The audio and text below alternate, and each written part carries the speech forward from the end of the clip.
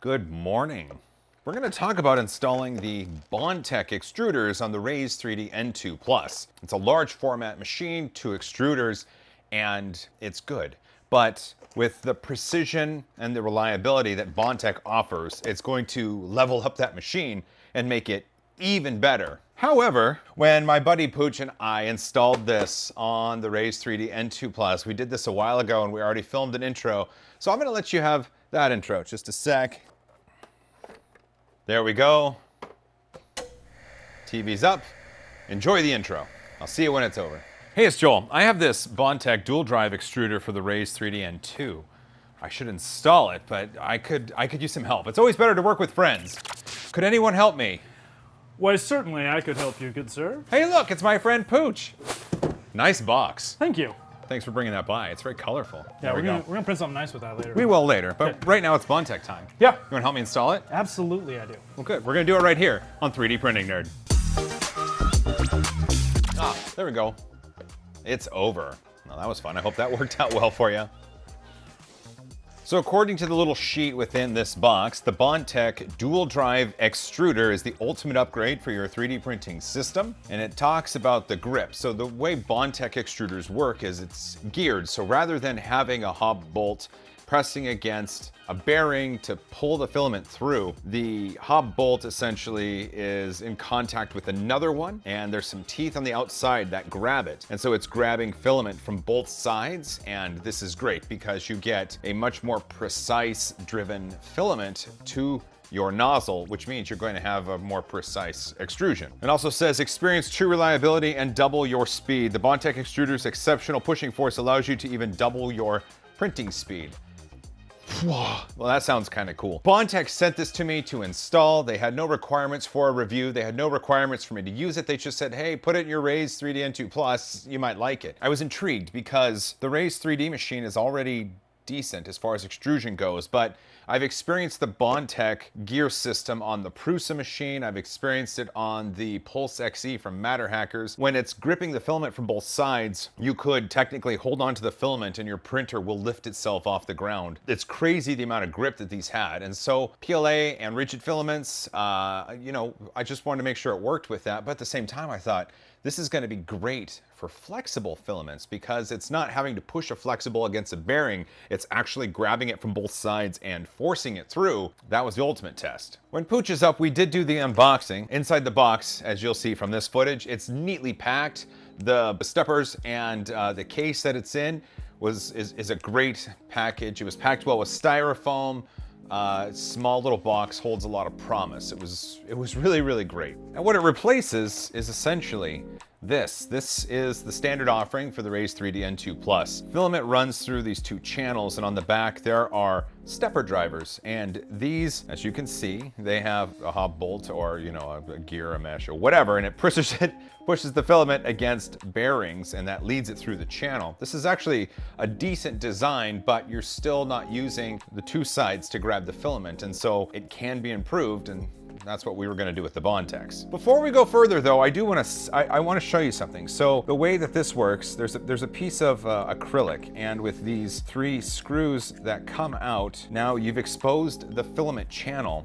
And it's wonderful for cleaning. Even though I'm replacing it with the Bondtech, I am gonna miss this. This is a really good idea by Raise3D, and I'm glad I was able to experience this. When you're installing the Bondtech on the Raise3D N2 Plus, it is a little bit advanced because you do have to adjust some things on the control board, but we'll get to that in just a little bit. Essentially, what you need to do is you need to remove this and then replace it with something, and then you adjust the voltage. So first we need to talk about marking the wires, removing the extruders, and the filament channels themselves. So as you go through the instructions, it kind of gives you a step-by-step idea on what to do. They're available on the web.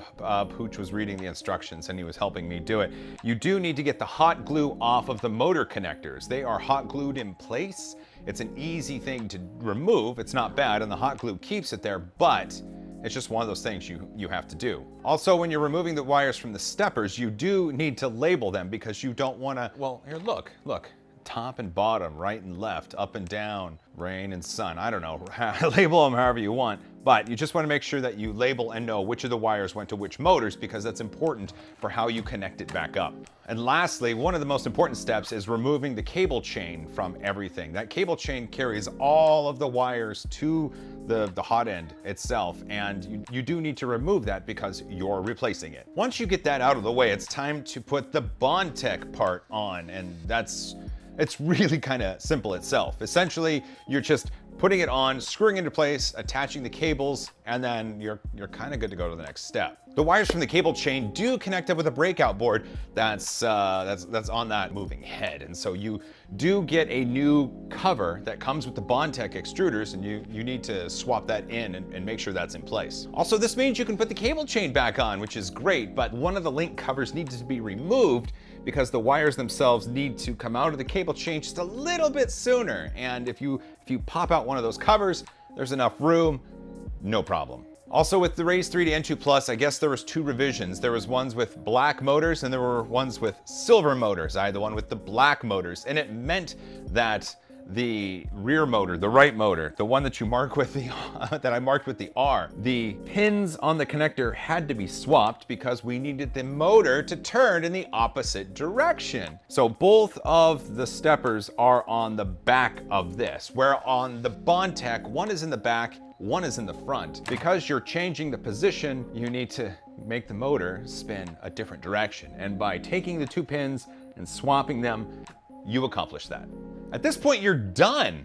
You're literally done. This is simple. I mean, there's a lot of steps that you need to follow, but it's simple. I mean, it was so simple. Pooch and I could do it when we were only half trying, and Pooch wasn't even reading the directions correctly. Pooch. No, it's just my fault for not reading the instructions carefully. It is your fault. Once you've got the bits on the machine head done, you need to go into the machine itself. First, through the UI, you change the E steps for the motors from, what was it, 92, 95, that they were at, to 415, 415. Also, then you need to change the voltage at the stepper drivers. And that means you open up the side of the filament door, you take off the side for the control box, and there they are. Get a voltmeter or a multimeter and put one end on the potentiometer screw on the stepper driver, and then one on the negative lead for the power. And you're checking for voltage. And mine, I think, similar to other Raise machines, by default was 0.95 volts. It says it needs to be at 500 millivolts or 0.5 volts. That's great. You need to turn the screw very, very slowly for adjustments. It's best if you have a plastic tip screwdriver. If you have a metal tip screwdriver, it's possible because you need to do this while the machine's on. Just don't touch anything else with the screwdriver while you're doing it. If you want to read the values while you're turning it, Keith, he's known as Tinkers on the Twitter, he has a good thing. The one end you use an alligator clip to clip onto your screwdriver, and then you're touching the potentiometer, and that'll give you a reading, and you can see the reading as you're adjusting. Otherwise, you need to adjust and then remeasure. I actually got it to 0.52 volts, so it's close enough. You just don't want to provide too much voltage to the stepper driver because then it could overheat. 1 minute to core meltdown. Shut up! And then that was it. That was it. You just had to bring up the machine and start printing some things. No profiles needed to be changed in their slicer software. How'd it work? Let me show you. First, I went and printed this.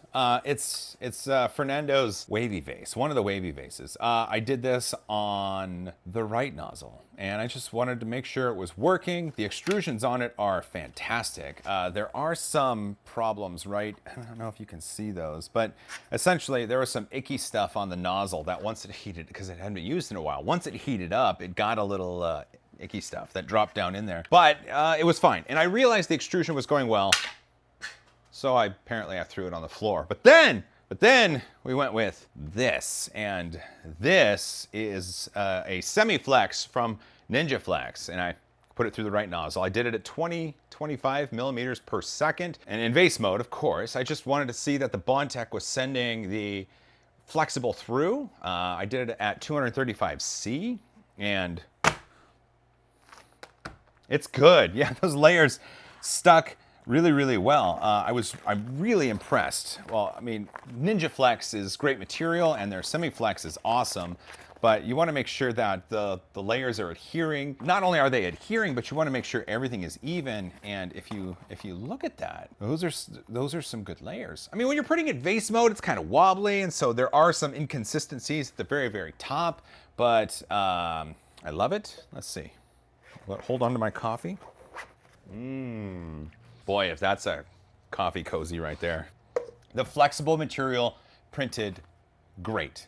I was really impressed with it. I had visions of printing more flexible stuff. It was great. But what about dual extrusion? These two little guys right here. I designed a small little test in Fusion 360. This one didn't adhere to the bed too well. But I just wanted to make sure that once I configured it and made sure that the offsets for the nozzle were correct, I could make this, and I did. Look at that, just a little, tiny little dual extrusion. That's it. I just used a white wall on that. Then I thought, what about dual with flexible? There you go, look at that. It did break away. Oh no, oh no.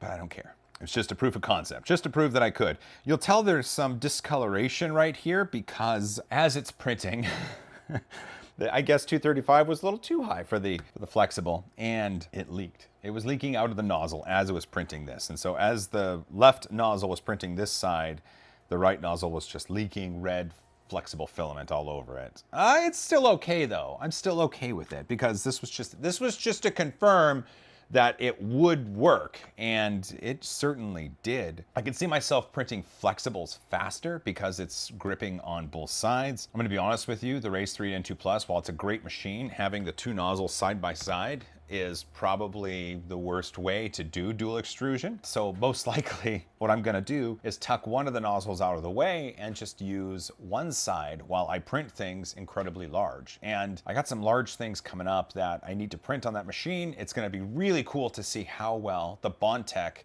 perseveres over time, because I want reliable, consistent extrusions over hundreds, if not thousands of hours, and that is what it's supposed to deliver. There we go.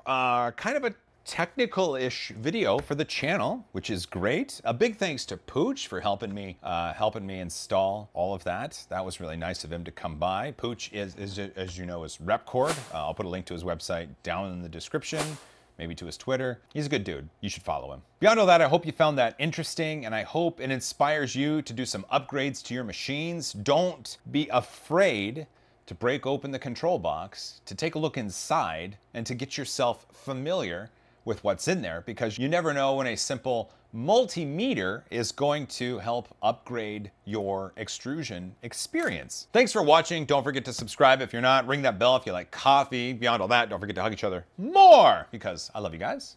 And as always, high five.